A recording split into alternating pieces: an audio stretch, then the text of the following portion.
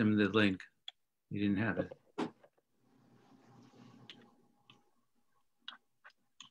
Timothy, once we start, it will be on, like, you'll take it, right?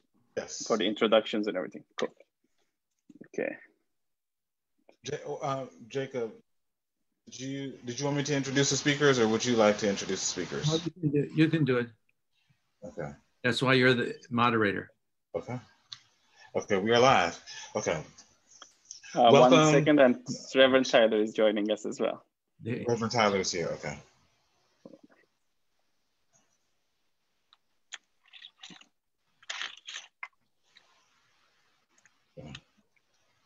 Excellent. So, welcome to this evening's program. I am Timothy Welbeck. I am the civil rights attorney for the Philadelphia chapter of Council on American Islamic Relations. And we've convened tonight to honor our nation's most iconic civil rights leader, the late Reverend Dr. Martin Luther King Jr. And as our nation pauses to celebrate his legacy, we wanted to discuss not only his legacy, but the implications of what his legacy means in the era of Black Lives Matter. And tonight I am joined by some esteemed colleagues, beginning with my executive director, the executive director of Council on American Islamic Relations, Jacob Bender, to my right. We also have a distinguished panel of speakers. We have Dr. Rashidah Abdul-Khabeer. We have Rabbi Mordechai Liebling, we have Imam Kenneth Nuriddin, and we also have Reverend Mark Kelly Tyler, who will be joining remarks. I'm also joined by my colleague A.M.E. He is with us tonight as well. And so we will discuss the Reverend Dr. Martin Luther King Jr., his legacy, what we can take from his legacy today, what it means, or what would he think about the context of today's movements and things of that nature. Jacob, before we begin our program, did you have any remarks you'd like to share? Welcome everyone. Shalom, salam, peace be unto you. As Timothy said, this is a momentous day every year in which we celebrate and honor the activism and the life and the martyrdom of Dr. King. Our panelists represent the Jewish, Christian, and Islamic traditions that is part of the wonderful makeup of the city of Philadelphia. And I and CAIR have been honored to work with many of the clergy and their congregants in producing this program and many others before COVID hit and turned us all into Zoom nights. As we progress through this evening, keep in mind that CAIR is the producer of this program.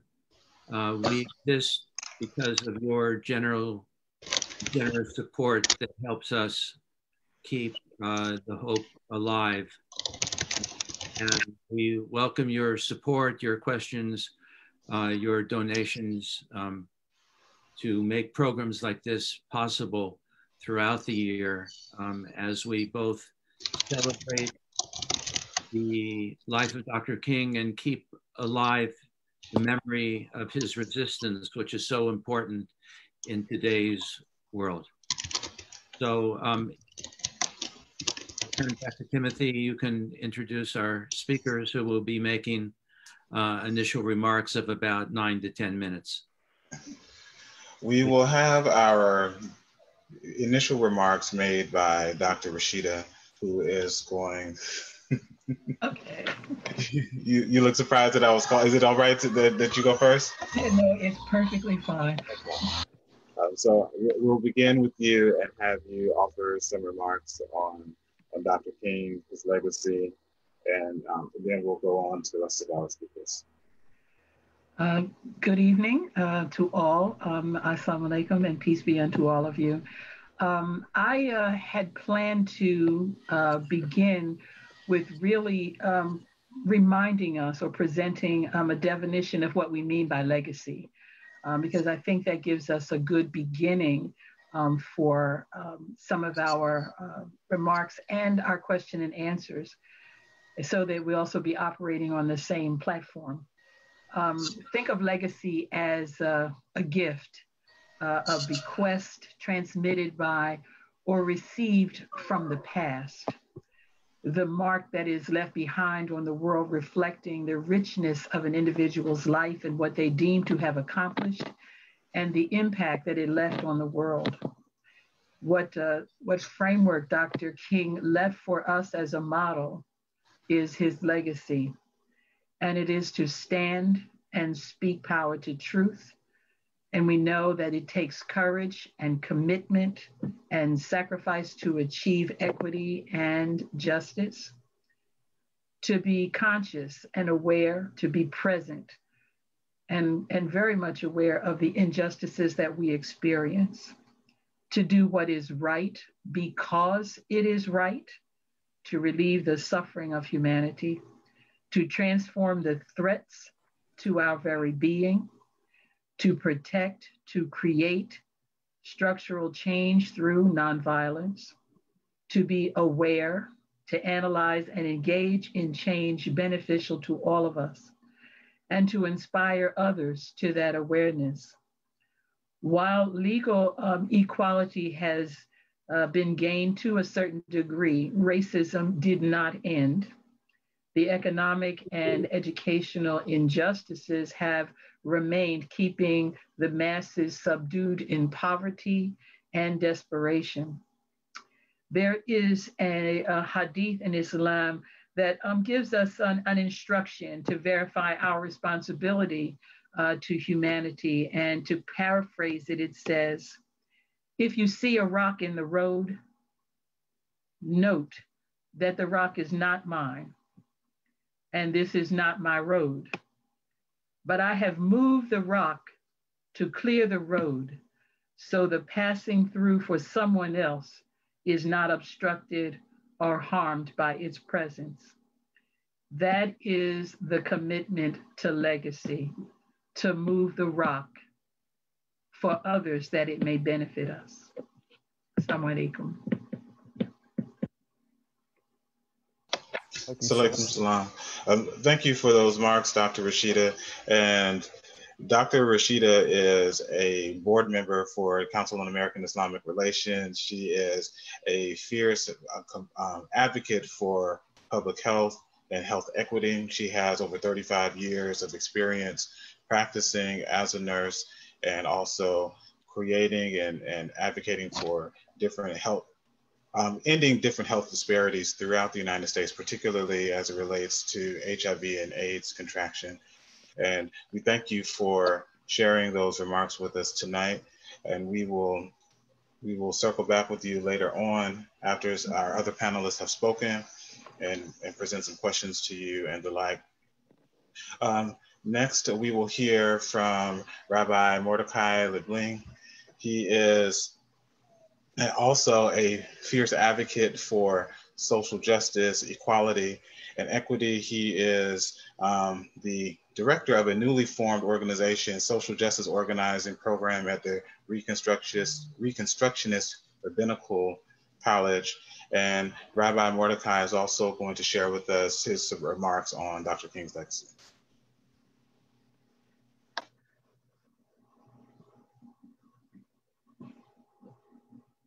Rabbi Mordechai, you are currently muted. Me unmute, thank you. Okay. Shalom Aleichem, Salam Alaikum, peace be unto you.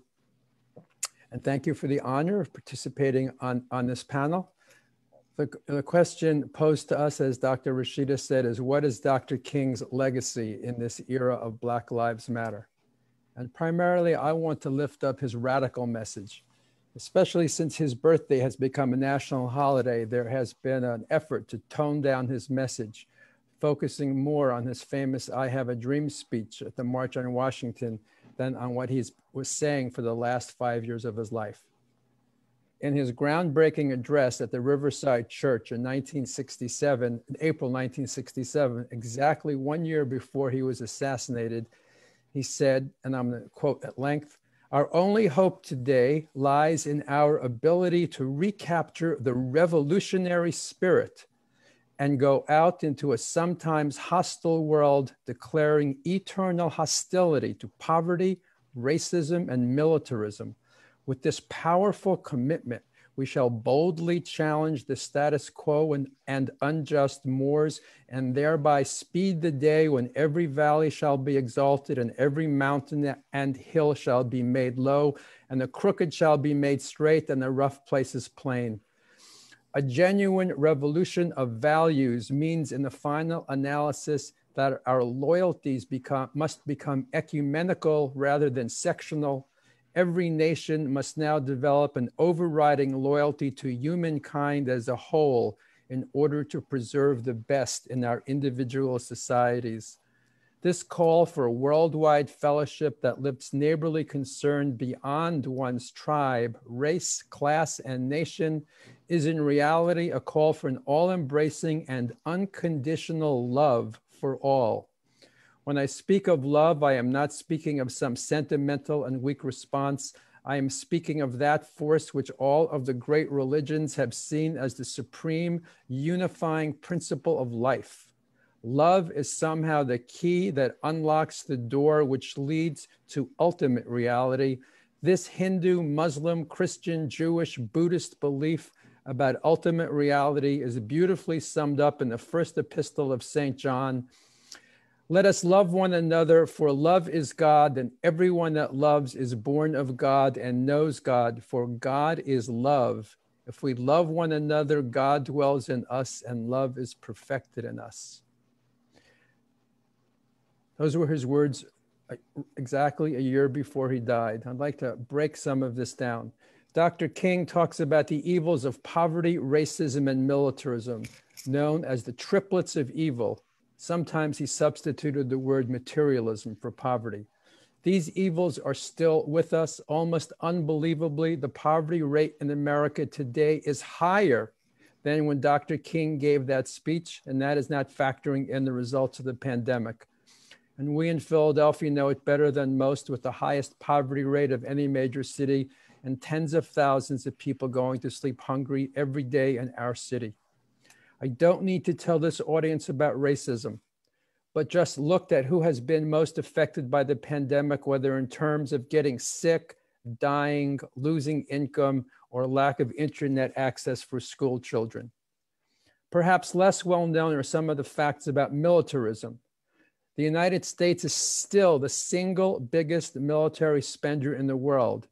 We have a military budget that is greater than the next 10 countries combined, more than rivals like China and Russia and allies Saudi Arabia, United Kingdom, and France altogether. In 2019, the militarized budget amounted to over almost 2/3 of our discretionary spending. A related concept is the militarized budget.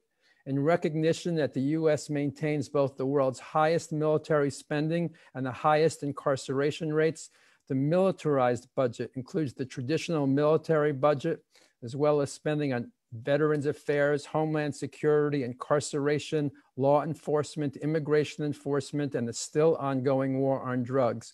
And this budget is well over $1 trillion, or 90% of federal discretionary spending. If we spent on the military the average amount that the next top 10 spenders spend, we could eliminate poverty and have health care for all. Dr. King was not afraid to criticize the sacred cow of the military. And since his death, we have seen the militarization of the police and the carceral system. He was not afraid to say that our taxes were going to fund war, and we must take on the military-industrial prison complex, which, if anything, has become more powerful since his death. The platform of the Movement for Black Lives Matter, which was released this summer, addresses the triplet of evils of poverty, racism, and militarism. As I mentioned, Dr. King would sometimes substitute the word materialism for poverty. He brought our attention to being a society too focused on things, a society obsessed with consumption. We need to reorganize our priorities, he called on us to do. And this was decades before our obsessions with cell phones and computers. He calls for a revolutionary spirit and a revolution in values. We all know that he chose his words deliberately. He intentionally uses the word revolution. Dr. Vincent Harding, one of Dr. King's closest colleagues, he in fact wrote the draft of the speech I quoted. And after Dr. King's death, Coretta Scott King asked Dr. Harding to be in charge of Martin Luther King's papers. Dr. Harding, in his book, Martin Luther King, Inconvenient Hero, documents King's evolution after the 1963 March on Washington, a process of radicalization.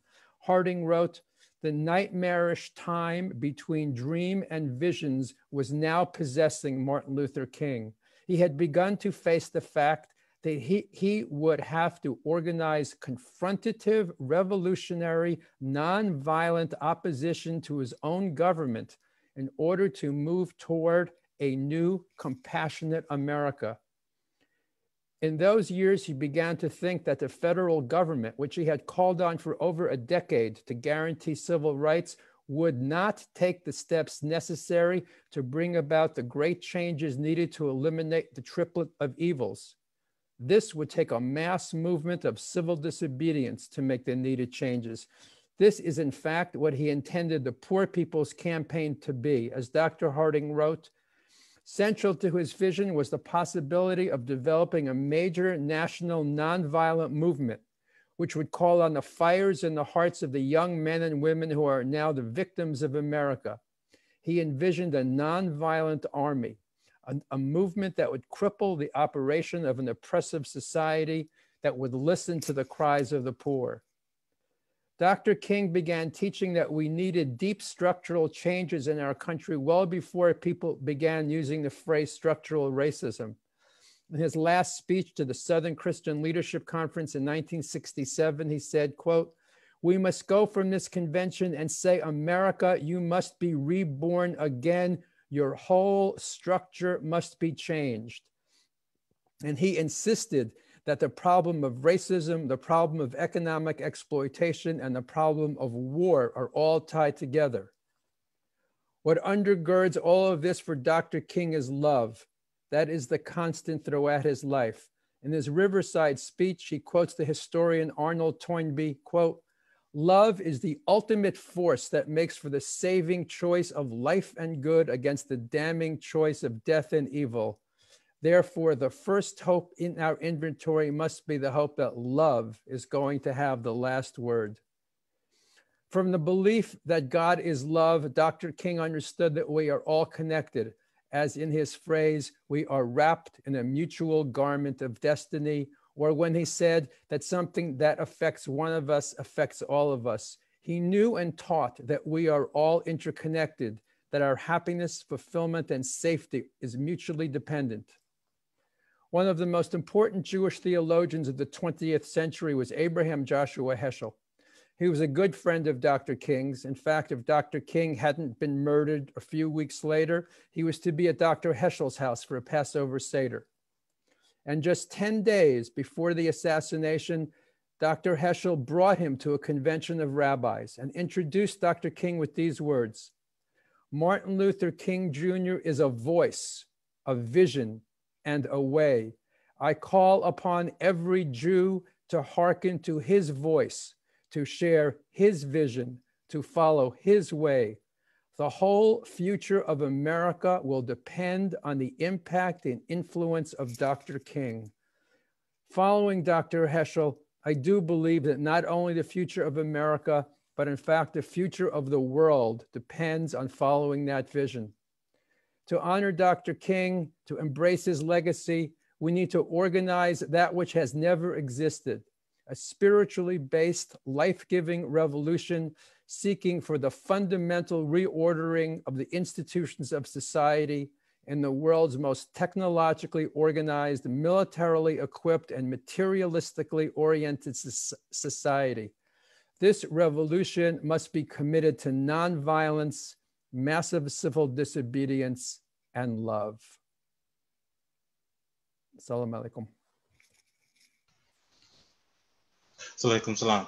Thank you for those words, Rabbi Mordechai, particularly in the reminder of Dr. King's admonishments for us to remember the poor and working to deconstruct the militarization of our nation. We will next have some remarks from Imam Kenneth Nuriddin. Imam Kenneth is one of the founding imams and the first resident imam for United Muslim Masjid here in the city of Philadelphia. He is one of the more celebrated leaders here in our community, having also taught Arabic at Temple 12, and he is going to offer us some remarks here. Okay, to the family who is hearing us, good evening and peace be upon you. Assalamu alaikum. And I would be remiss if I left one of my positions out. I also was taught at Sister Claire Muhammad School for a long number of years. And the reason why I mentioned her is because in the 30s and the 40s, she actually started the homeschool movement for education. And that was one of the rights that we know were denied our people. So, you know, I was there for 15 years. I'm still the resident imam there at the Philadelphia Masjid, Claire Muhammad School.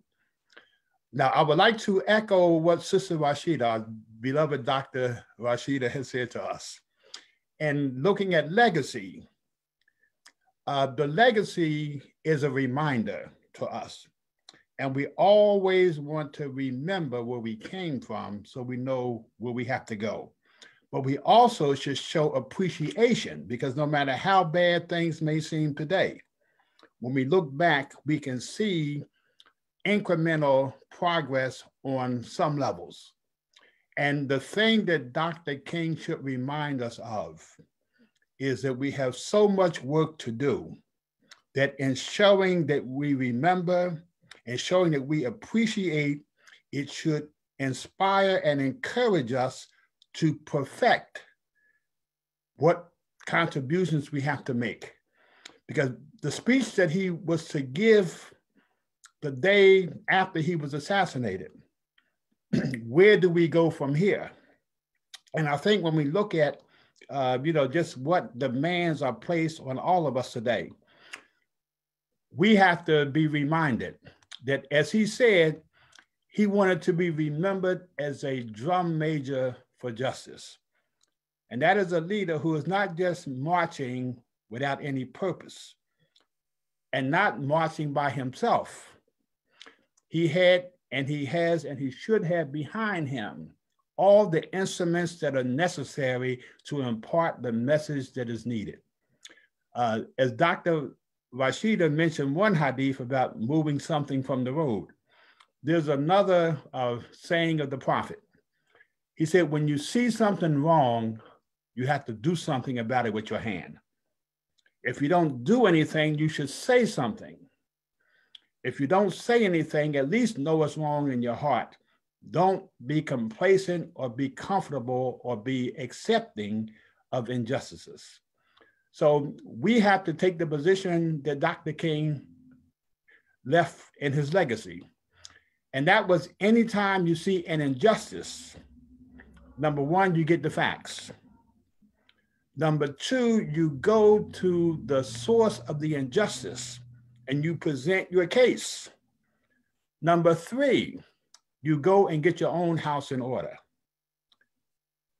And then number four, you take action, you take a position. Now, with all that is confronting us today, and I think, well, the subtopic is Black Lives Matter. And we know Dr. King stood up for civil rights, and then he shifted, or he not shifted, but he evolved to the economic rights. Rather than just be limited to Black Lives Matter, I would like us to expand it and say Black Life Matters, because the life has an economic base. When we look at all the fault lines that exist in this environment, our people have been isolated from the time we have come here, whether it was in chattel slavery, coming out of chattel slavery, Jim Crow, economic discrimination, no access to jobs, separate and unequal schools, discriminatory law enforcement, criminal justice. There have always been fault lines where our people were isolated. And the question we have to ask is, whose fault line is it? And in many cases, we have to take responsibility for some of the fault lines. So in being reminded by the legacy of Dr. King, we should show our appreciation for what he did by continuing the work that is left unfinished and perfecting our efforts. And the way we perfect our efforts is we have to examine what we're doing. And we have to take a very serious look in the mirror and realize that, as Michael Jackson said, I'm starting with the man in the mirror and go from there. So again, we have a legacy that we have inherited. And that legacy didn't just come from Dr. King, but it's a legacy that comes from all of our religious traditions. As the Rabbi mentioned, not just Islam, Christianity, Judaism, Baha'ism, Hinduism, Buddhism, but we have a legacy of people who have faith in not only something bigger, but we believe that if we commit ourselves to higher ideals and purposes in life, then we can begin to face and address some of the issues that we are confronted with. So just be reminded that Dr. King left us a legacy, and with all that we are facing today, I would like to say Black life matters. All life matters, not just the lives, not just the physical life, but the full composure, the full complexity of what life means to all of us. Again, let us be reminded that the dream was not a dream. It became a reality. The dream was just an inspiration. But he marched as a drum major, leading a coordinated effort that had some position, that had some structure to it, that had some direction. It had goals and objectives. And we have to look at all the issues that we're confronted with and apply those same principles. Thank you, Imam Kenneth, for those remarks and reminding us of the complexities of the advocacy for our life and eradicating all of the different systems that seek to disenfranchise or harm that life. We will now have some remarks from Reverend Dr. Mark Kelly Tyler. He is the senior pastor of the historic Mother Bethel A.M.E. church here in the city of Philadelphia. He also is a theological professor at Methodist Theological Seminary of Ohio. He has extensive experience both in theological education and also in pastoral ministry. And we are pleased to have him join us here this evening. Thank you so very much, and peace to all of you. Salam alaikum, shalom, and glad to be here on this evening with all of you with CAIR. Glad to see so many familiar faces. And I've been talking about Dr. King since my morning radio show at 6 a.m. all day long, and we can't talk enough about this. Listen to this headline from CNN. The day America realized how dangerous Donald Trump is. Now, when I saw that, I couldn't help but have a little fun with it.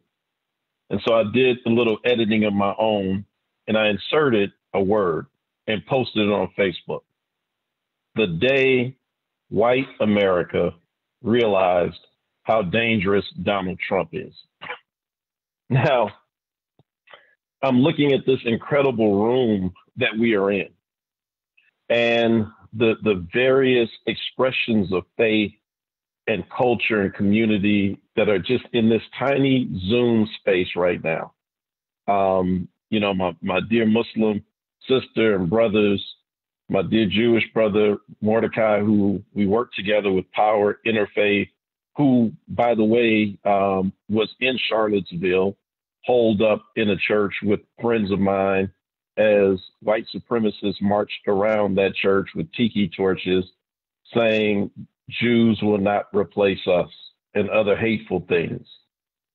And I want to say that the only people who are surprised by what happened at the Capitol in the insurrection on last week are persons who have intentionally not been paying attention. Donald Trump's campaign began with an attack on Barack Obama's birth and his birth narrative. Birtherism was a way of giving white Americans an excuse not to accept Barack Obama as president.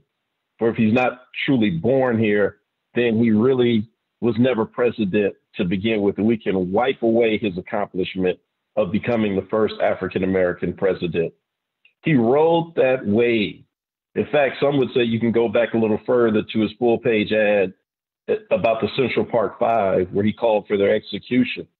And even in spite of, all of the evidence and the confession of the actual rapist and their exoneration, to this day has yet to apologize to those young men and their families, and continues to double down by saying, well, they admitted to it. He has ridden on the wave of hatred toward everybody represented in this Zoom meeting space. The first official act forced many of us to the airport in Philadelphia. He hadn't been president a few weeks. And we were at the airport, walking in the streets, trying to allow Muslim families who in mid-flight, the cruelty of it, to let someone go through the process of getting a visa, packing, spending all their money, and in mid-flight from a nation to this country, only to land to discover that you must now turn around and go back home. The hatred that led to putting children in cages, the ramping up in the incitement of white supremacists in Charlottesville, couldn't even denounce them. And CNN in 2021 has the audacity to write a headline, "The Day America Realized How Dangerous Donald Trump Is." I mean, it's downright offensive is what it is. And so when I think about the legacy, thank you for that word, Dr. Rashidah, the legacy of Martin Luther King Jr., that this legacy weighs heavy on us this evening. Because most years we get to come and we have a nice breakfast and we can have our coffee and our danishes and whatever, and we hear a wonderful speech and we go out and do a day of service, and some of us turn up and do an action or whatever. But in this moment right now, if we ever needed to live out the legacy of a Dr. King, it is right now. There are 20,000 American troops in the United States Capitol because we cannot be assured the peaceful transfer of power, something that we have taken for granted since the first transfer of power happened as a result of an election that happened in this city. And here, this is the state of America right now. Our capital is surrounded in Harrisburg. In Trenton, it's surrounded. In every state house in America right now, there are National Guard troops because of the hatred that this man has ginned up. And on the one hand, I want to say that it's just Donald Trump. Now his Twitter account is gone and we can just kind of move on back to life as normal. But on the other hand, those of us in this call and in this space, Jewish community, Muslim community, Black Christian community, we know that it's not just Donald Trump. He has become the most articulate in espousing it and has used it as a lightning rod, but that it comes from a much deeper place. Those who are new arrivals to America, who then say to those of us who came on slave ships in the 16 and 1700s, we want to take our country back. I'm like, which one? Which European country? Are you kidding? But this is what we are facing in this moment. That the idea that the election was stolen simply because Black organizers on the ground in places like Philadelphia, Atlanta, and Detroit just outworked you.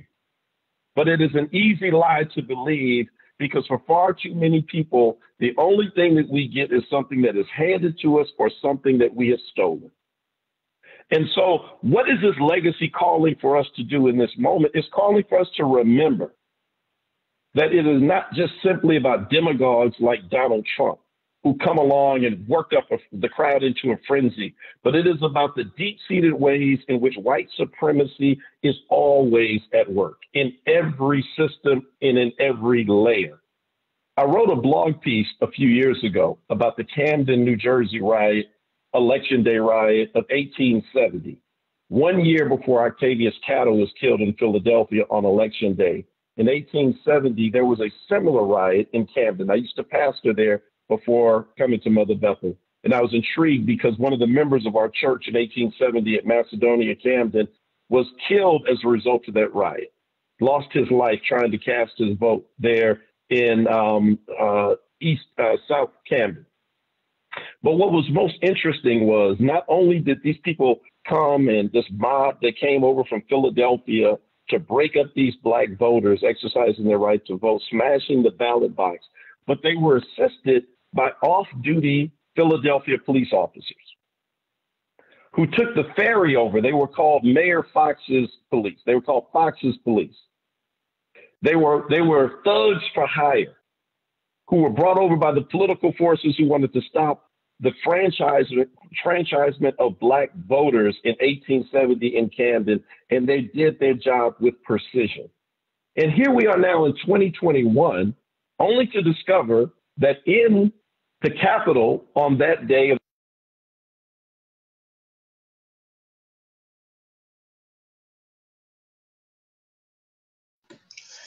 Reverend Tyler, you muted yourself. All right, my audio just went out, so I'm using my computer audio, so I hope you can still hear me. Hear you. Great. And so here we are now in 2021. And who shows up at the nation's capital but one of the persons responsible with recruiting Philadelphia police officers at the Capitol, reinforcing the lie that something was stolen. And yet we are supposed to believe that she checks that attitude at the door when she comes into work and she is vetting officers. Isn't it a coincidence that the least diverse incoming class in the academy happened on last year? An almost all white class of Philadelphia police recruits. And yet one of the persons who's responsible for bringing in new recruits and vetting and clearing them was at the Capitol saying that Black people stole an election. 7 SEPTA police officers down at the Capitol on last week. And so this says to me that a part of the work that has to go on, and I'll end with this, has to be how do we not only celebrate what Dr. King did back then, but how do we move that today? Rabbi Mordechai preached about that at church on Sunday. In fact, I talked about the prophet Samuel when he was called through a dream. And I said, you got to remember the entire dream. We stop in the reading of the Old Testament for us, the Hebrew Bible for you, with the fact that Samuel was called in a dream. Speak, Lord, your servant is listening. And we all stop there. What a wonderful, cute story. But the dream that the Lord gave to him was one that reshaped everything in society, which overthrew Eli and his corrupt sons and their administration that stole from the people, that abused their power and their authority, and restored a righteous government and governing of the people at Shiloh. That's the entire dream. And so we got to then recapture. So what does King's speaking about militarism mean in 2021? In Philadelphia, it means that we've got to talk about defunding the police in a real way. There's no sense that we have a budget in Philadelphia for policing that is higher than any other budget, including education. Almost $1 billion for policing. And I ask you, do you feel safer as a result? In a city that has watched almost 500 people murdered last year with a clearance rate in homicides of 15%, and we pour more money into it as though more money into policing makes us safer. It does not. What makes us safer is a living wage. What makes us safer are good schools that produce scholars who go on to be productive citizens, who buy homes, who raise families, who pay taxes and love their neighborhood so they don't need to go out to rob, kill, and shoot anyone. What makes us safer is quality housing that we raise people in so that children are not growing up in homes where they're eating lead paint chips off of the window sills. And so what makes us safer is an investment back in people. Rabbi Mordechai, thank you for reading that, because I love that part where King says that we need a people-centered value system. That in this country, there was a lieutenant governor in Georgia in the height of COVID-19 who said that he would rather die than let the economy of Texas suffer. And he felt most older Texans felt the same way. That's a money-centered. It is not the economy, stupid, it's the people, stupid. And when we put people as a priority and invest in people, you don't need $1 billion for policing, because people will police themselves and act accordingly. So I'm gonna stop there. My 10 minutes is up, but I thank you and I look forward to the conversation. Thank you so much, Pastor Tyler, for those remarks and for reminding us of where our attention should be. And that's actually where I wanted to begin with you all as a panel. There's often a great deal of cognitive dissonance on King Day. As many of you all have suggested in your own ways, we get up, as Pastor Mark said, we get up, we have a nice breakfast, we might do some service, we might cherry pick our favorite King quote, put it on social media, and then go on about our day and live lives as usual. But in many ways that misses the mark, particularly even from some of the people who are leading some of these efforts. I saw, and annually, the FBI issues a statement commemorating the legacy of Dr. King. ICE released a statement today commemorating the legacy of Dr. King. Various members of the Trump administration issued their statements commemorating the legacy of Dr. King. And so I guess what I wanted to pose to you all is if we could build on some of these ideas that Pastor Mark was saying and talk about how we can move beyond some of the symbolism of this day and create real meaningful change, march towards solutions, and in that way honoring the legacy of Dr. King.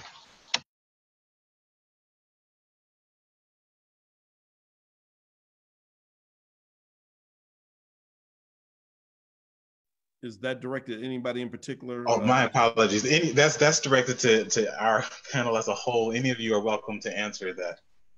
Okay, well, I guess that takes us back to where do we go from here? And, you know, one issue that Reverend Tyler mentioned, when it comes to the infiltration, or we shouldn't say infiltration, the exposure of white supremacy and law enforcement. We know the slave patrols, the origins of law enforcement in this country, but it has become so alarming that the FBI and Department of Homeland Security said this is a very huge problem, because the mentioning of the SEPTA police, the training officer, there were 15 law enforcement agencies who were present in Washington, inside the Capitol, inside the grounds. And it is so alarming that the Department of Defense and the chair of the Joint Chiefs of Staff had to issue a directive to the soldiers reminding them whose side they should be on. Because the increase in white supremacy is not just the Boogaloo Boys and the Oath Keepers and the 3%ers and all the others, but we can look in history and see the case with Emmett Till, with many of the lynchings. The police, they were either complicit or they instigated the crowd to lead the charge. So this is something that we have to take it upon ourselves here in Philadelphia. We can be responsible for police throughout the country, but in Philadelphia, we should be down with the police commissioner this week once the new administration is settled in, and we are pretty, we'll just say we have an opportunity to have a clear avenue. We should demand that some answers be given to us. And we have to pose our questions, but you know, it's unacceptable that you can have those who are supposed to enforce the law, who are to serve and protect. As Dr. Tyler said, they don't leave their feelings at the door when they report into work. They take it with them. So that's one thing we have to do. We have to get the facts. and we have to make demands, and we have to hold people accountable, and we should stay on an issue until it's resolved rather than go from one side of the buffet to the other side. Imam Nuriddin, thank you for that. That's perfect, because I agree. I couldn't agree with you more. In Philadelphia in 2020, in the November election, one of the things that we passed as a community, overwhelmingly so, is that the Police Advisory Commission, formerly known as the PAC, would be abolished, and that we would now have independent civilian-led police oversight. I am deeply concerned, because that was a demand that Power Live Free actually took to City Council and the mayor prior to the summer of George Floyd's killing and everyone else. We've been on beating that drum for about a year or two. And now there's a lot of mystery around, what this commission will look like. And, if the rumblings that I'm getting out of City Hall are right, then we ought to all be highly concerned.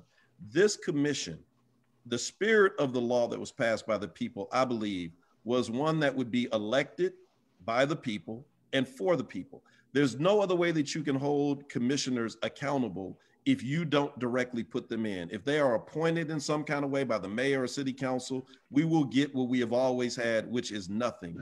And to move to full police oversight, we need an independent board that can ultimately, now it won't happen in this first wave because there are more changes to the home rule charter that has to happen.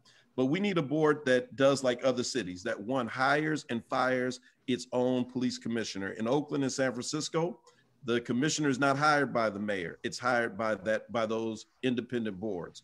We need a board like in Chicago that is the initial investigator for police-involved shootings. They see body-worn camera footage before the police department sees it, and they lead the investigations on it. We need basically a commission that runs the entire police department. I would say even controls their budget, oversees their hiring, oversees their discipline, and everything related to the police department, because elected officials have proven to us time and time again that you can't take money from the FOP on the one hand and then be for the people on the other hand. If you want FOP money, that's fine, but you can't have anything to do with overseeing the police department. So we need an independent body. That's something that all of us as a city need to stay on top of. And Power Live Free is working on that issue. We look forward to other partners who will work with us and continue to press City Council to give us that kind of oversight.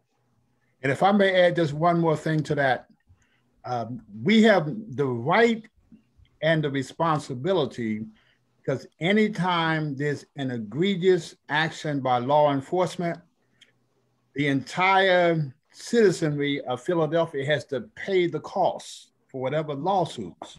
Now, if the FOP wants to pay all the lawsuits and indemnify their officers, then you can decide whether you want to keep a bad apple. But if the cost of the lawsuits and the payments come out of the pension fund, and all of your retirees are told, well, look, we have to reduce your pension this month because we had to pay for this knucklehead's behavior. If the whole citizenry has to pay, then we have a right to set up guidelines and, just something to keep the train on track.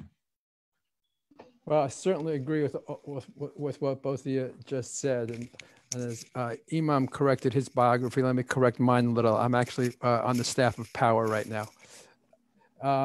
My apologies. But what I want to lift up in relation to that is it's well known that Pennsylvania has one of the highest concentrations of right-wing groups of any state in the country. And our Attorney General has done almost nothing about it.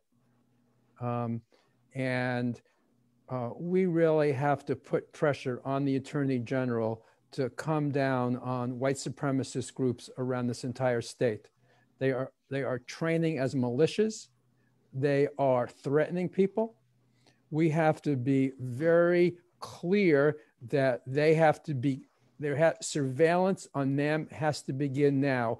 One of the more outrageous things that I learned in the last couple of weeks is the Oklahoma bomber, Timothy McVeigh, whose domestic terrorism killed more people than any other act of domestic terrorism.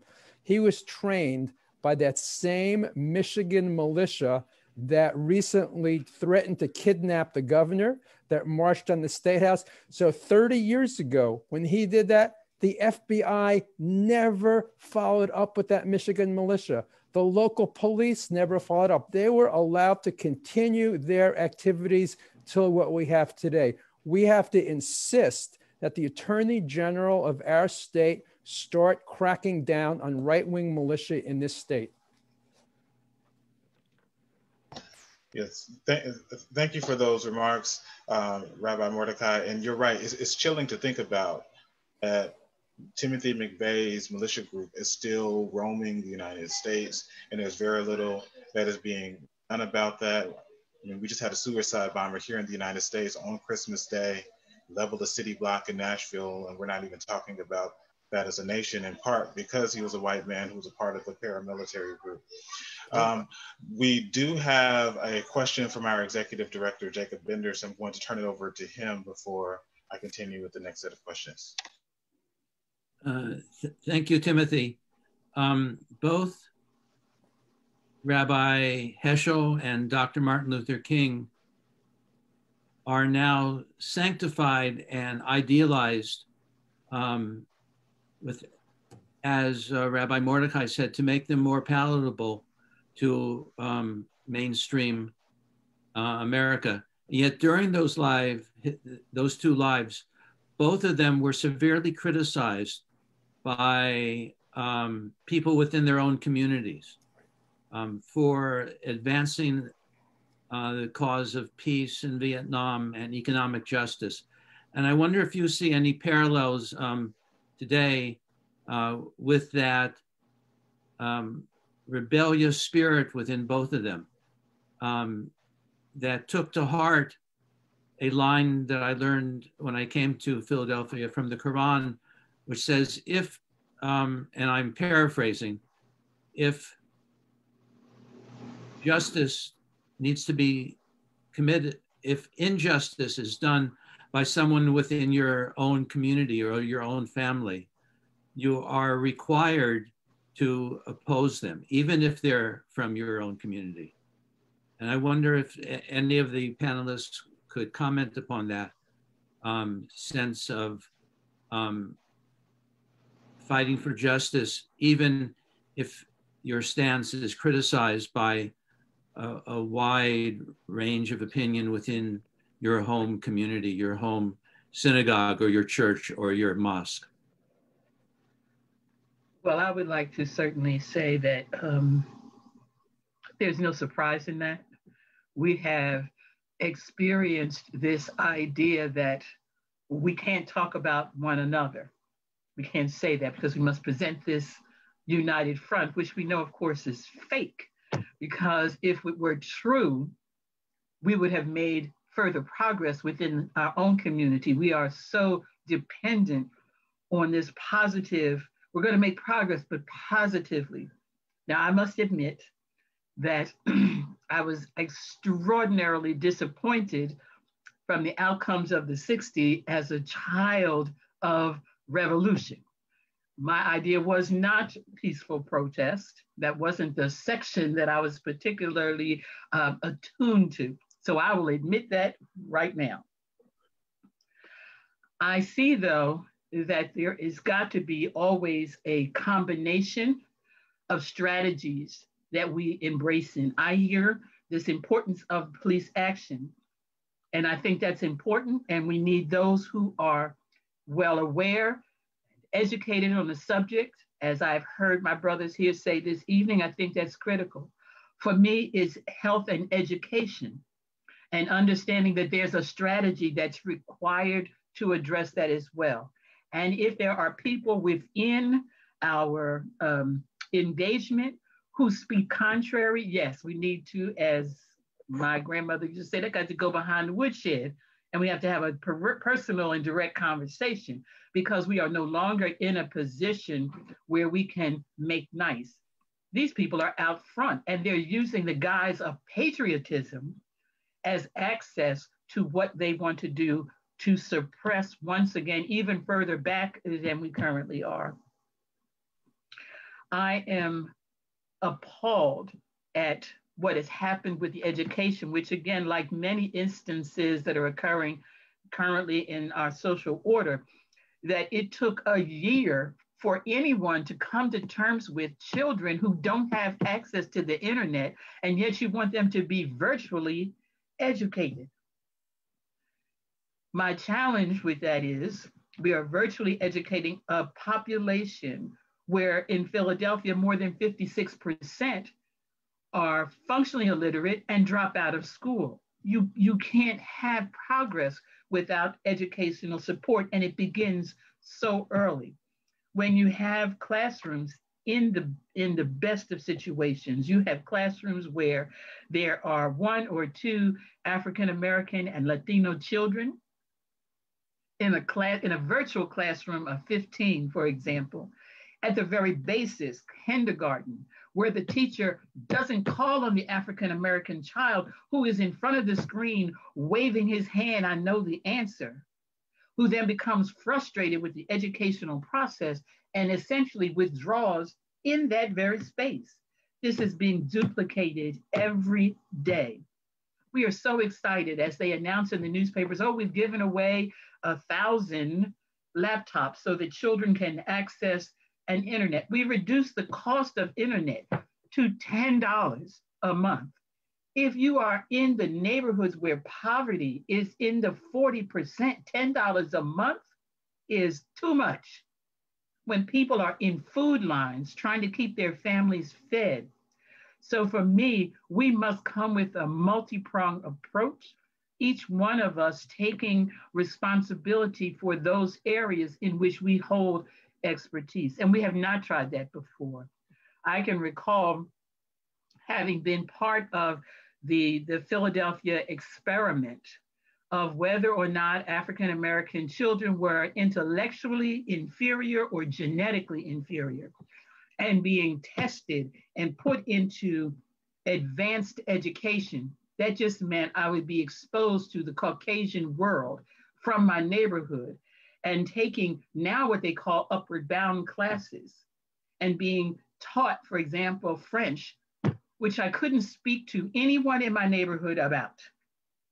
But that was supposed to make me a good colored girl who would understand the system. What happened to me at 17 was a revolution where my own thoughts were like, no, you are still colored and you are still pushed to the back and you will have to be triple as good as anything presented. And are we not there now? Once again, you have to be so much better, so much more aggressive, so much more knowledgeable. You have to have a PhD in order to be considered an expert in your area. When I initiated the effort to try to educate the African American community about the HIV epidemic, I was confronted on 2 fronts. One, the government saying we can't fund you, we're funding these other organizations, these gay white organizations. We will we'll listen to you, bring your argument to the table. And Black folks on the back end going, we don't know anything about that. We can't participate in it until the numbers reached the thousands. That we said, oh, well, Sister Rashidah is now I'm a pioneer and an expert and all of that. It didn't matter whether or not your name appeared in the paper and people started saying, well, are you stealing money? Where's that red Mercedes that you're driving? All of those things. So we have to recognize in leadership, you're going to be attacked on as many sides as they can find entree. But there must be a willing to remain committed and aware and engage in these conversations. I really appreciate where we are now, because when you're thrust in the front and the knives are drawn and the guns are pointed, you're going to make some decisions. And we are at that point, I believe, right now. Indeed. Thank you for that. Each of you in your remarks tonight in various ways have either directly or indirectly referenced the crisis of poverty, particularly in our city. I think that's something to remark upon, particularly when we're relating it to violence. I often remark on how Philadelphia is the poorest big city in America. And so it makes sense that during a historic pandemic and a crippling recession, we will see a skyrocketing in violent crime. As you just said, Dr. Rashidah, you put people in desperate positions. You will often see desperate behavior. So my question and this is directed to any of you all, if I would like to know if you could speak on King's efforts to dismantle our capitalistic system and what you think that would look like, or how you think that could look if we were to succeed in doing that today.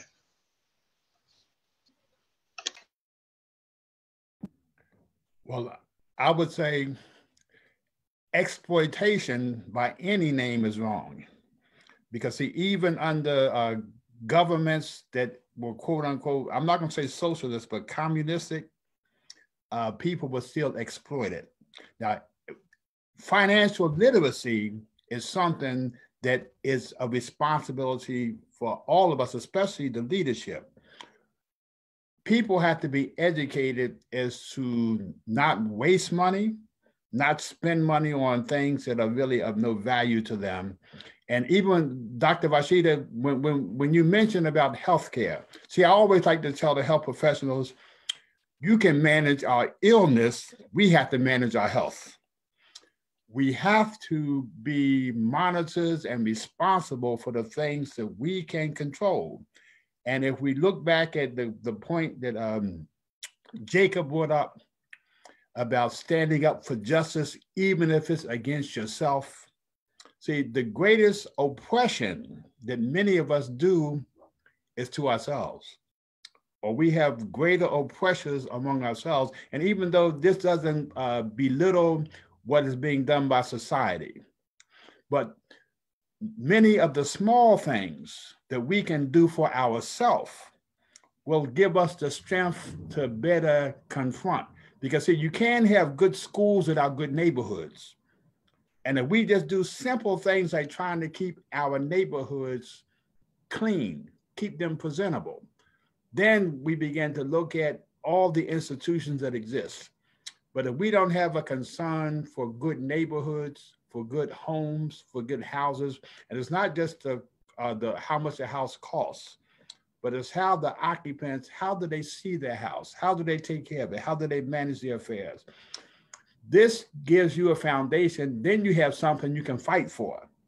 But many of our youth, the reason why life doesn't mean anything to them, the value of life is nothing, because they don't have no value themselves. And if their life doesn't have any value, then no one else's life has value. I mean, the young man who was killed, the Temple student, it's unfortunate that now the thing that has been a plague on our community has reminded them that you can't let a cancer, you can't let a poison exist in the environment and think it's not going to affect you. But you see how the perpetrators were arrested within 24 to 48 hours, even though a lot of the other crimes go unsolved. I mean, that same weekend, 10 people were shot. Only one of them died. Now that's either because we have a greater response by the health profession, or the shooters don't know how to shoot. But every bullet that didn't take the life created $20,000 to $30,000 worth of damage. And that is a burden on the health industry. So now some of the responsibility is ours. And we have to get our own house in order, because that's the third thing that Martin Luther King said. When you see an injustice, get the facts. Then confront the source of the injustice, and then go home and begin to work on your own house, get your own house in order. It don't mean you have to be perfect, but we have to address issues that we know plague us. And Dr. Tyler, Reverend Tyler, I was with Power when we went to Harrisburg with the school inequity, the inequity in school funding. See, all this leads to quality of housing. It leads to ability in education. It leads to employment opportunities. It leads to the reduction of redlining and gentrification. They all go hand in hand. And Martin Luther King, he said he was a drum major, We all have a different instrument to play, but we have to play the same song. We have to decide, okay, here's the song we're gonna play for this week, because this is what we want the people to hear. And if you're the drummer, you do your drumming thing. If you're the tuba, you do the tuba. We have to be in harmony so that the message comes across not as just some dissonance or cacophony, but it comes across as something that can inspire people. And really, we go back to some of those old spirituals from the slave days. We know that those songs inspired people. And then we can even go back to the rap. Sister Rashidah, you remember the rap in the 60s, the positive rap, the Last Poets, Gil Scott, come on. See, these things inspire people, but we do have exploitation of rappers today by the music industry. And that's done concertedly to actually keep people from waking up to what their real potential and possibilities are.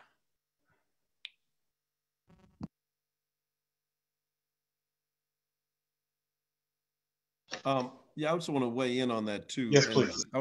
I'd like to just simply say that I think that, so I agree, Imam, you're absolutely right that, I know people say that if we just abolish capitalism, all of the problems with money and will be gone. But whether it's a monarchy, communist regime in Russia, whatever, the people who want to exploit and who dominate with greed are going to be present and take advantage.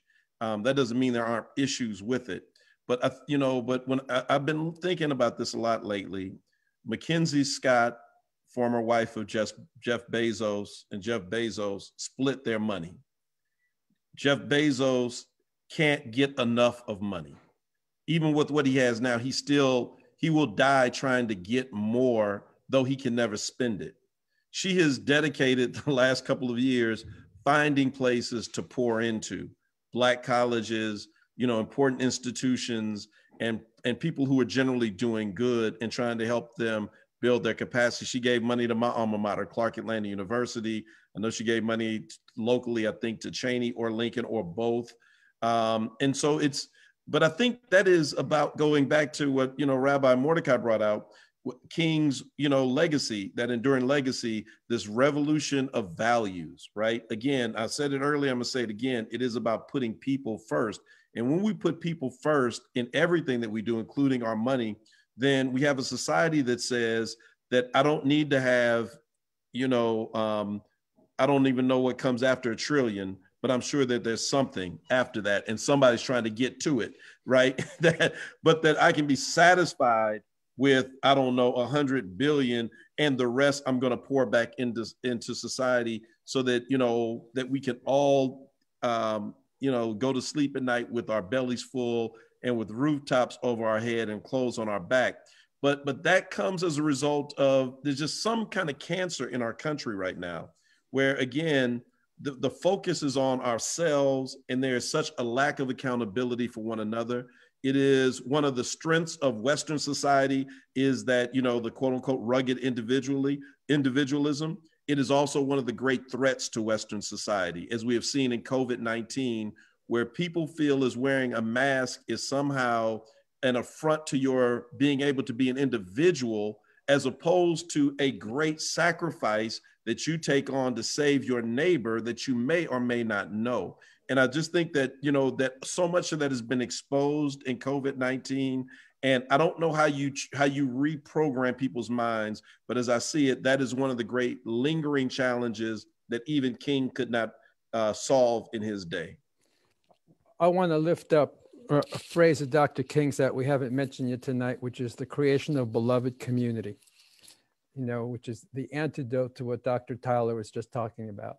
So it's, he emphasized the need to be in community. He taught, as I was saying, about the interconnectedness of all things, the understanding that if one person is oppressed, that we all suffer. So lifting up that interconnectedness, the fact that we live in beloved community, to try to create the conditions for beloved community is very important.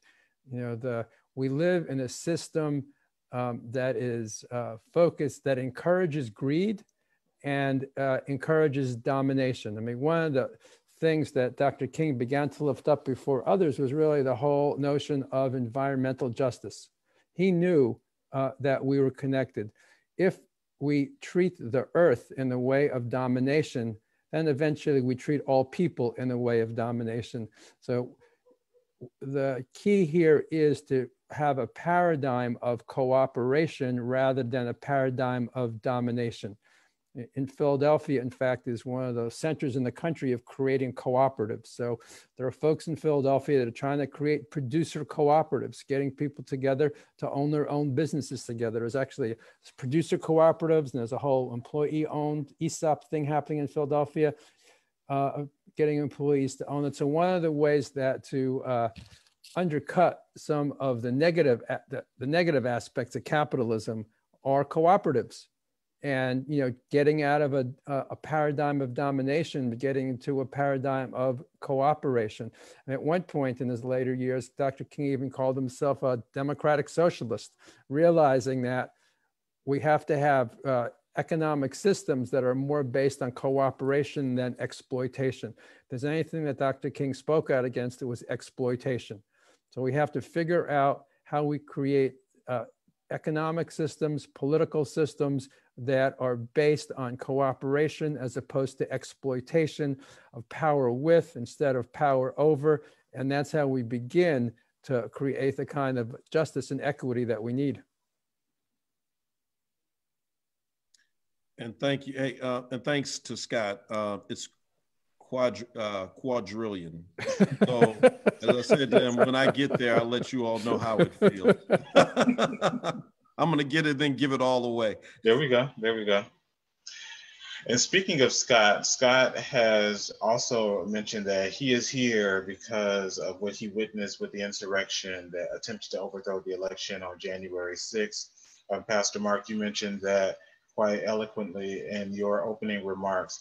He also has mentioned that during the era of President Trump's administration, he has experienced xenophobia and bigotry in ways that he had never had before. He mentioned that he's a young white man, and while he doesn't experience what women and racial minorities may experience, he's gotten a taste of what that treatment looks like, and sounds like he's committed to working with us to eradicate those things. And so with that, I was wondering if you all, our esteemed panelists, could offer Scott some advice, someone who wants to commit to the work of social justice, committing to the idea of ending xenophobia and bigotry in our nation, someone who was jolted by what they saw on January 6th.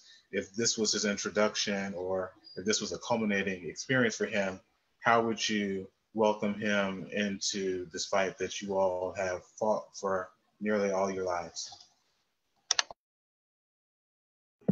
I think that what Rabbi Mordechai said really is a key for us making any progress, including for Scott, and that is to join with others. You cannot do any of this alone. And so participating with organizations like CAIR who share your value, who share your concern, or with power, where again, you are not isolated. I mean, one of the things that we know is that if you are single, you're most likely to be plucked off than if you are with a group. And I think that that's a critical lesson for all of us, you know, that we join with those who are focused on those topics, those issues, those values that are most important. And it doesn't always have to mean that you're, you know, out front, you know, banging the very loud drum, because we need some other rhythms in the background as well. And so finding what you can contribute to a particular portion of the causes that we have, I think is really important to be able to join. And it's a protection for all of us. You know, you can't be missed if someone is standing beside you.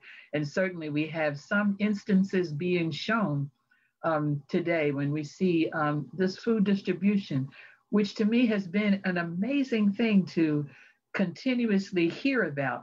People with food drives and thousands of cars lining up to receive food, but people not going, well, you're Black or you're white. What they said was, you're hungry. and we can feed you. And so I think those kinds of efforts are really important. And as insane as it has been with this COVID, even on my own small block, to have someone send a flyer to every door and say that at 6 o'clock, we're all coming out on the porch to wave at one another so that we recognize our loneliness and our personal isolation, but are gathered. Those small efforts are still critical.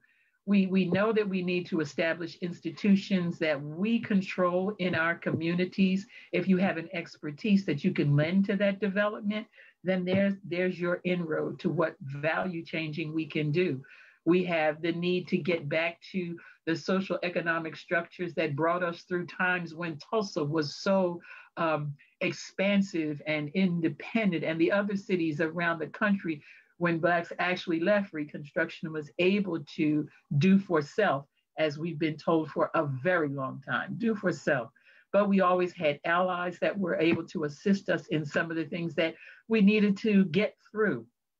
So I think, there are some real clear, concrete activities that we can engage in that I believe that are really important and require the team come together and really look at, as I mentioned early on, be aware of what the issues are and what the facts are that go with them. And then what is your place? Because we're all here on this planet with a part of the puzzle that needs to address the saving of humanity.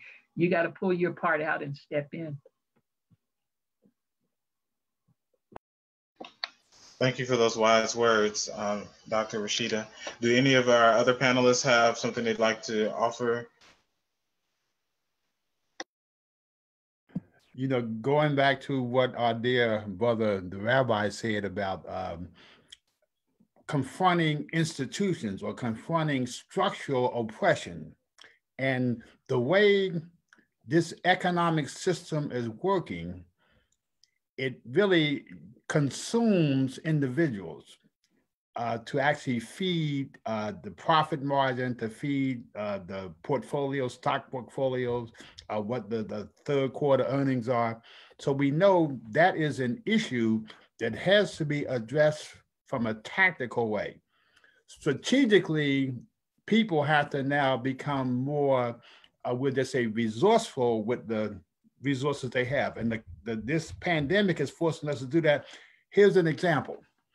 We know that we have to have alternative energy sources. We know the energy sources we use today, there's a lot of injustice when it comes to the effect that it has on minority communities, Black communities. We know that. But now, strategically, we have to let our people know, if you have energy coming into your house, you have to conserve it and be as effective and efficient in its use as you can. You'll be surprised. I used to do energy audits with a solar energy group. And 30% of all the energy that comes into the average household, they might as well just open the window up because it just goes out the window. Now, even though we know the energy companies exploit, we know that they pollute, we know that to some extent they are even inefficient, but still it doesn't dissolve us or absolve us of the responsibility we have on a strategic level. So we have to do strategic thinking when it comes to the individual. And then when it comes to addressing injustice, addressing exploitation, addressing all of the major issues, then we come together and tactically, we can say there should be a progressive rather than a regressive tax structure. Because even when you look at, if someone has $100 million, they should be at a 90% tax rate because they don't need $100 million to survive. So that is something that is tactical. And again, as a society, we come together, and as Dr. Rashidah has again mentioned, all of us have mentioned it, we all have an instrument that we have to become proficient at. And we have to play our instrument, and the more we can get people in harmony, not only is the sound more resonating in society, but it's a richer sound. Because it's one thing to just have a fife and drum, but when you can add the violins, and you can add the oboes, and you can add all of the instrumentation, it just makes the sound that much more rich that even the birds and the bees will join in with us. We can get all of creation, the more we can resonate together. But we have to decide, okay, here's the song we're gonna play this week. Everybody tune your instrument up in this key, practice all week, because when we come out, we want to be able to, we just say, have our message heard. And again, as Dr. King said, he's a drum major. The drum major actually directs the harmony. He directs, where the band is going, what they're going to play, etc., the timing, everything. We have to have the ability and the willingness to know that sometimes Dr. Tyler has to be the drum major. Sometimes Dr. Rashidah has to be the drum major. Depends on what song is being sung and which instrument we play. So again, we look at this is an opportunity for us because everything is now, as we may say, black and white. The gray areas have all dissipated and things are so clear that either you are working for people, or I would like to put another word out that we maybe should think about. Are you a democrophobia? Do you have democrophobia? Do you have a fear of people ruling? So I would say that we see a lot of democrophobia in the air today, and it's a deadly disease, more deadly than the COVID-19. I'm not afraid of, I'm not a democrophobe, Imam, but I am afraid I just got my quadrillion and you already taken 90% of it, knocking me back down. But you're going to give it all away though, right? Yeah, exactly. But no. That leaves you with 10 billion. There you go. That leaves you with 10 billion. So really? 10 billion is a food line up the street. But what I want to say in all seriousness to Scott and then an answer to that question is really it is about being together in a community of faith that supports you. And Dr. King's most powerful letter to me was the letter from the Birmingham jail, which was written in response to white clergymen who were trying to convince him to go back to Atlanta, not to insert himself in Alabama politics, and that he was moving too fast. And, so it's a beautiful letter, but I've been thinking about it lately because of the silence of the white evangelical church in this moment. I even caught, I can't think of her last name, Joyce. She's one of the more popular televangelists now, Joyce Myers today, just a little bit of it. I want to see what she was saying. And she was struggling with how to talk about this quote unquote moment. And, her answer was, politics won't save us. We just need the Lord. Well, yeah, we need the Lord, but we also need some leadership and some courage and conviction from faith leaders. People need to hear us denounce certain things, and they need to hear us lift up certain things. And so I say, get into a loving community. And what I can say about these three, faith traditions in Philadelphia, that we have been there for each other and we've been bonded through our grief and through our tears. And our struggle is real. When Mother Emanuel was attacked, our sister A.M.E congregation and the pastor, my friend, and others were gunned down, our congregation was filled the next night to the rafters with Muslims and with Jewish folk and with Christians and non-believers. And likewise, when the attacks hit Christ Church in Australia, Muslims were gunned down. We were in masjids and mosques and there for one another. And likewise in Pittsburgh with the Tree of Life, I found myself sitting in the pulpit at Rodef Shalom, and we were there, and when we couldn't do anything else, we just cried together. When we couldn't do anything else, just the act of being human with each other. It is to know that we're not alone in what we're going through, I think is the most valuable thing. And so as Dr. Rashidah said, don't allow yourself to get picked off by being alone. We were not created to be in isolation. We can do this for a temporary moment for our health, but we were created to be in fellowship with one another. And that fellowship, tonight we could have said that our differences are too great for us to come together in this space. We could have found all the reasons that we should not come together. But in spite of all the differences, we know that there's something much more in common that we hold. And that is what I think Dr. King was able to transcend, and so many others of that generation, and we have to do the same thing.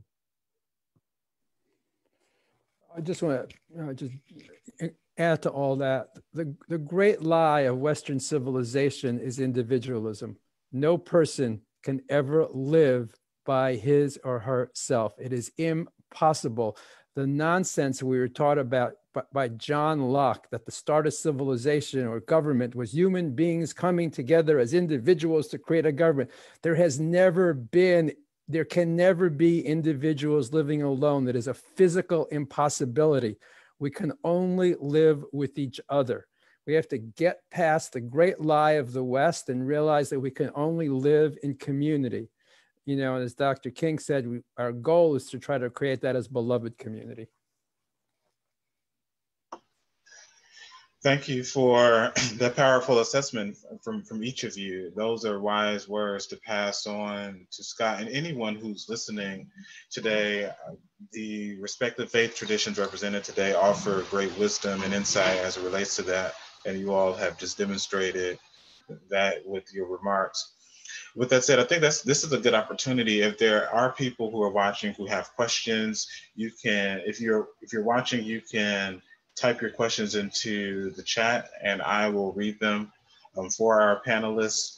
If you're watching via Facebook, you can enter your message there and we will do our best to get those questions to our panelists, but wanted to give our viewers an opportunity to offer or ask any questions that they might have. Jacob, did you have any questions for our panelists at the moment?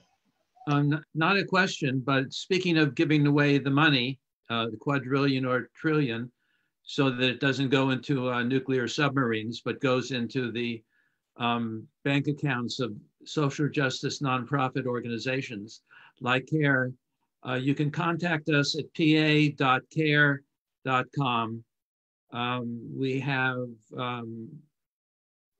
we're all working from home these days, as many of you are as well. We had to give up our office at the beautiful Friends Quaker Center in Central City.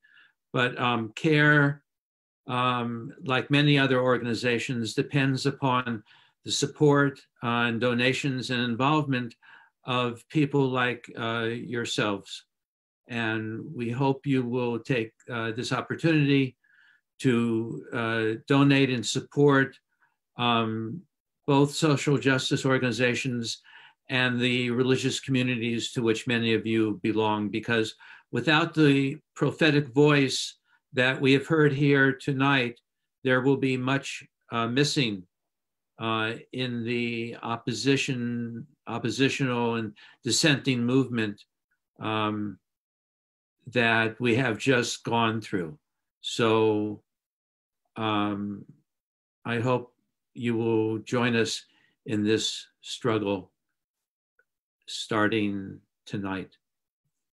And again, thank you all for participating and listening.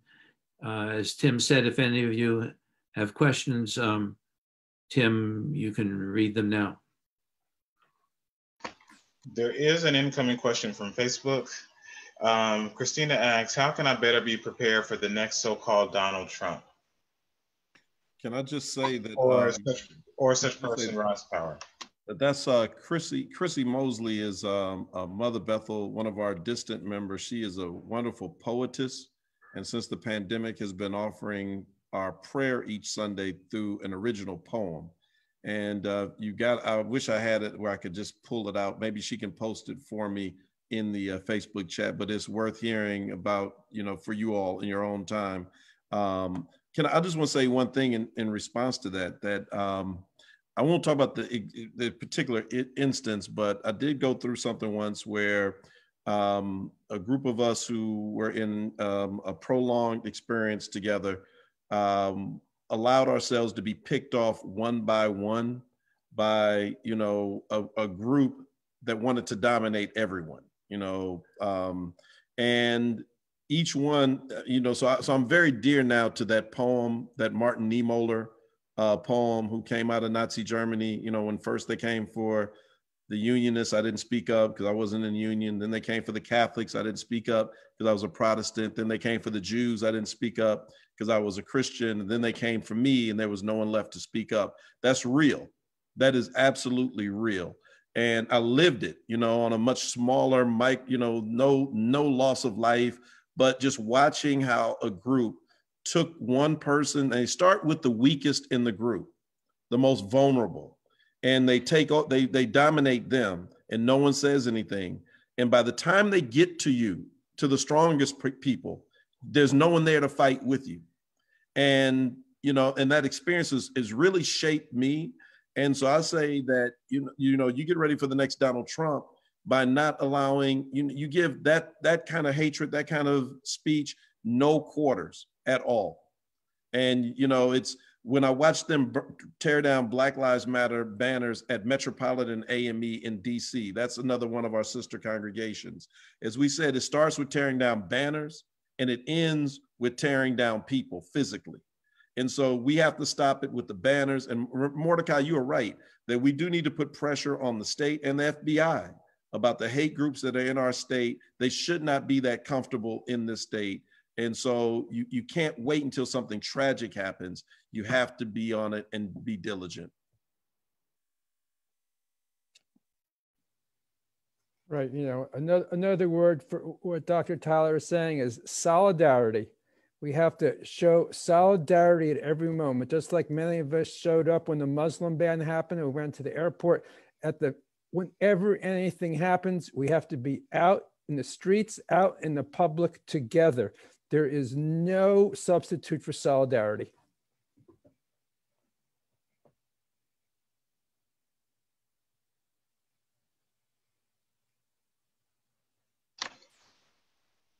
Yes, absolutely. Solidarity is key, as Rabbi Mordechai mentioned, as Pastor Mark mentioned. We have to empathize with our fellow humans and come together with this notion that your struggle is my struggle. I am because we are. Right. And beyond that, and to quote King, since we're celebrating him today, a threat to justice anywhere. A threat to justice anywhere is a threat to justice everywhere. That's right. And so with that, I would like to see if our panelists have any closing remarks. You all have been very gracious with your time this evening, and we could speak all night about Dr. King and the impact of his legacy and how we can play that out in our faith traditions, but I know you all have obligations that you must get to as well. And so I wanted to know if you all had any parting words, any closing remarks for our viewers today. Well, I'm actually made a notation here that someone asked in the chat room, what outcomes from this panel discussion were we expecting? And I've been thinking about it as I've got notes all over this piece of paper. I'm very pleased with all that you all have said tonight. But for me, it is an encouragement of participation to really encourage people to come forth and participate. Your voice, your actions, and your dollars are really needed if we're going to address the ills that we've been talking about tonight, that Dr. King stood for, that voiced, was aware, and gave his life for. We have to participate. And we can't sit back and say how awful it is. And so many times, those are the kind of conversations that I hear. Oh, isn't it awful? It's terrible. Someone should do something. Well, you're the someone that should do something. And that is really about participating and joining forth with whatever organization, body, faith practice that you are close to. Because we cannot do it as separatists. We have to have solidarity. We have to come forth and acknowledge that without one another, survival is highly unlikely. And if we allow the, quote, patriot terrorists to assume all of what's going on in our lives, and we are the ones who are responsible. We are held accountable for that. And we have to step up and we have to do something, engage your talents in the work that we need to do. That's where I am with it. Let's get going. Let's move forward and address some of these challenges that we've discussed tonight. Thank you for those wise words, Dr. Rashidah.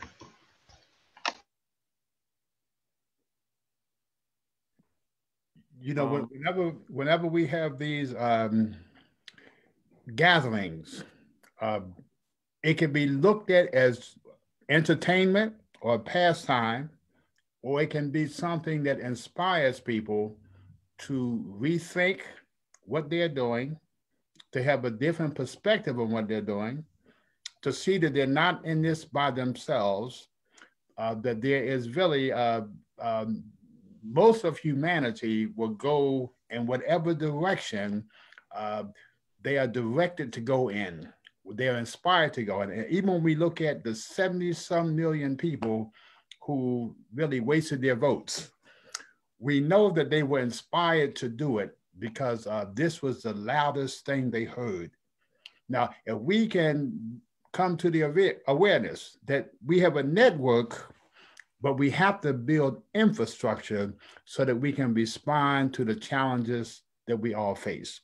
But I think gatherings like this enable us to be inspired by each other, to really show the love and the concern that we have for each other, and to resolve that this instrumentation is so harmonious with what is in my very soul that I'm looking for the next opportunity. And I want to leave with this quote from a war movie, The Dirty Dozen. And when the one who was playing the general, I'm not gonna mention his name, but he was watching the soldiers march by in parade. He said, yes, they look very nice, but can they fight? So we sound nice, but now are we willing to fight? Are we willing to come forward and really commit ourselves to whatever we can bring with ourselves, with our material possessions? We have to bring it to, we just say, to use for something greater than ourselves. Because as Muhammad Ali said, doing this is the price we have to pay for living in this world. So let us all be willing to pay the price, no matter what the cost is, because what we're trying to get is priceless. So we can't put no expense on it. Thank you so much, Imam, Kenneth, for those wise as well. I'll jump in, so let Dr. Tyler have the last word here. So I want to, two things that people mentioned, sharing the pain, crying together, and love. You know, we live in a society where it's not welcomed to cry in public. It's not welcome to talk about our pain in public. And in fact, the way we get closer to each other many times is understanding each other's pain, understanding, being able to cry with each other, being able to understand what is it that's bothering the other. That's how we get to know each other. We get to truly know each other by understanding what causes us to cry, where our pain is. And that is something that we have to begin to be able to share in public, in private with each other. It is now an important statement. This society is killing us. And everybody's got to be open about that. We are all dying one way or another from what is happening in this world. And our hearts are breaking. And we have to be able to talk about that. And the corollary of that is loving each other. Because when we share our pain is when we learn how to love each other as well. When we see our vulnerabilities, where we share our humanity. And if Dr. King taught us anything, it was that we had to love each other. And we have to love each other in those moments where there's pain. And we have to take that pain and we have to take that love. And as the Imam just said, we have to take it out. We can't just be it at home. And, you know, Dr. King did want to create a a mass nonviolent movement, you know, and we have to be out in the streets and we have to know how to be together in a nonviolent way, showing power. So our next steps are learning how to love each other, share our pain with each other, and learn how to create a mass nonviolent movement to bring about the changes that are going to fulfill Dr. King's legacy. Thank you for those wise words, Rabbi Mordechai. And let me just, I'll be brief in this closing. I'm glad to see on Facebook Live, my dear brother, who's our board co-chair now for Power, Abdul Halim Hassan, who introduced me to so many of you. And so I'm glad to see him on tonight. I'll end tonight with Dr. King's own words, which seem to tie in beautifully with all of the three previous panelists. We must learn to live together as brothers, and I add parenthetically, as sisters, or we will all perish together as fools. That's right. We are tied together in a single garment of destiny, caught in an inescapable network of mutuality, and whatever affects one directly, your mosque, your masjid, your synagogue, your church, affects all indirectly. For some strange reason, I can never be what I ought to be until you are what you ought to be. This is the way God's universe is made. This is the way it is structured. And those are the words of Dr. Martin Luther King, Jr. May the reader and hearer go and do likewise. Thank you. Amen. Thank you, Pastor Mark, and thank you for each of our esteemed panel today. We thank you for sharing your time, your wisdom, your insights, your passion. We are better for having sat with your words this evening. We thank you all who have joined us either via Zoom or via Facebook Live. Thank you for listening to this program today. Again, this is CAIR-Philadelphia. I am Timothy Welbeck, the Civil Rights Attorney for CAIR-Philadelphia, and I'm joined by my colleague, Dr. A.M.E. Antiglioglu. He is our Community Outreach Coordinator and our Executive Director, Jacob Bender. And thank you for allowing us to continue doing this work, engaging the community as we continue to fight for and to build Dr. King's beloved community.